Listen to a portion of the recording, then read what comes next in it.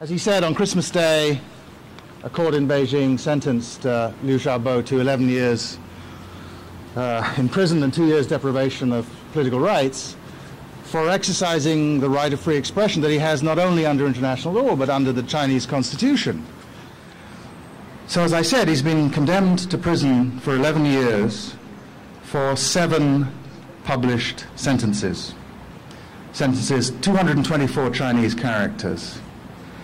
In the official verdict, the Beijing court cited the passages that they said were subversive. Some of them aren't full sentences, some of them are just phrases, and others are the titles of articles that he's written.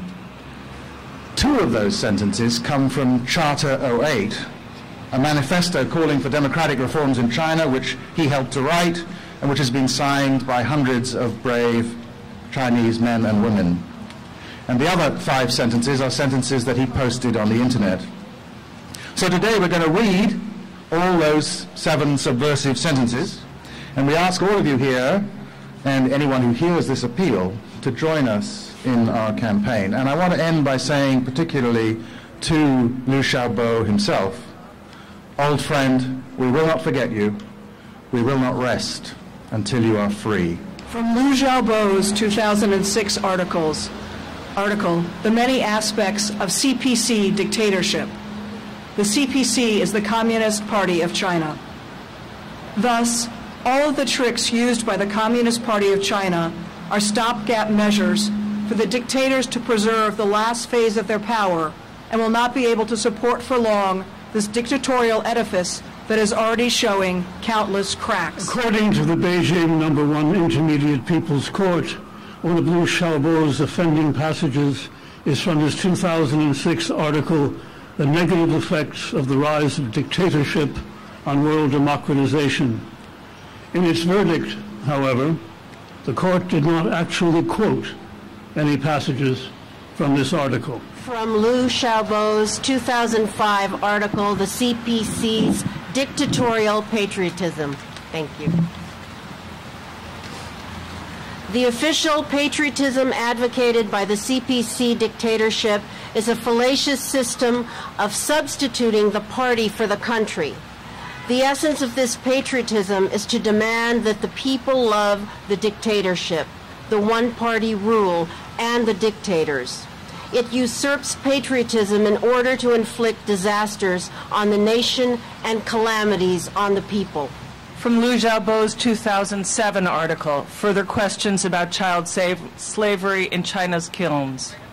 Since the Communist Party of China took power, generations of CPC dictators have cared most about their own power and least about human life. From Liu Xiaobo's 2006 article, Can it be that the Chinese people deserve only party-led democracy? For the emergence of a free China, placing hope in the ruler of a New Deal is an idea far worse than placing hope in the continuous expansion of the new force among the people. From Charter 08, the December 10th, 2008 declaration calling for political reforms, greater human rights, and an end to one-party rule in China. One-party monopolization of ruling privileges should be abolished. Also from Charter 8, we need to establish China's Federal Republic under the structure of democracy and constitutionalism. Such events as this have been necessary for as long as I can remember. And PEN members marched around the Czech embassy to protest the jailing of Václav Havel. 20 years ago, we rose in judgment against the fatwa applied to Salman Rushdie. The attack is always directed to the creative mind, and when we take note, as we do today, it always seems to be snowing.